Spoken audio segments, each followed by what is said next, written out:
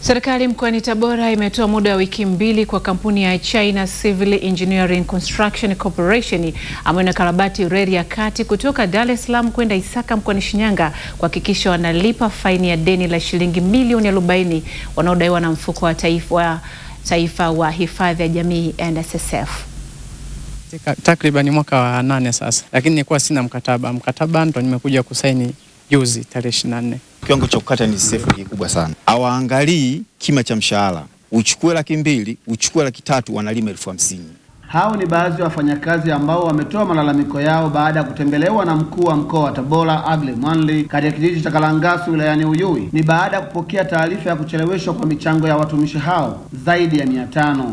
Hatua ya mkuu wa mkoa kufika katika ofisi hizo ni malalamiko na manyanyaso yaliyodumu kwa muda mrefu baina ya wafanyakazi wa kampuni ya Ccecc kuhusu michango ya NSSF kama wanavyobainisha kwa sharti la kutokutajwa majina yao.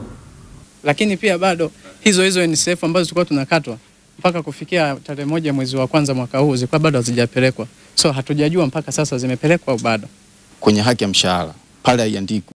Bofya kitufe cha subscribe kisha gusa alama ya kengele kupata taarifa za Star TV muda wote wakati wowote.